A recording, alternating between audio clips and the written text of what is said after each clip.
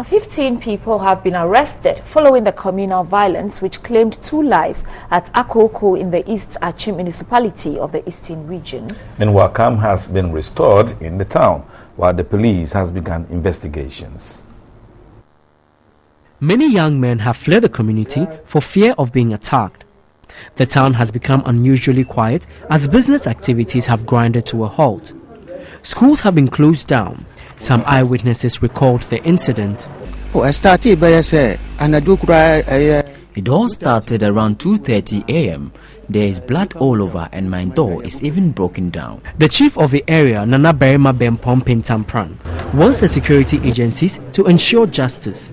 The police says it has begun investigations and urged residents to assist the police with information. The police will remain neutral, will be professional, and will be here as long as it takes for us to maintain law and order. Let's be circumspect in our reports so that within the next 48 hours we will restore peace and order in this country or in this town. But we will not spare any wrongdoer. That's what we can assure you.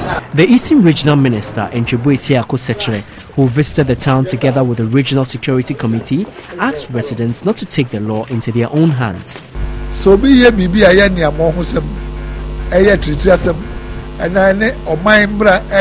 If somebody is causing trouble which contradicts the laws of the land and you decide to take the law into your own hands, it will only cause confusion.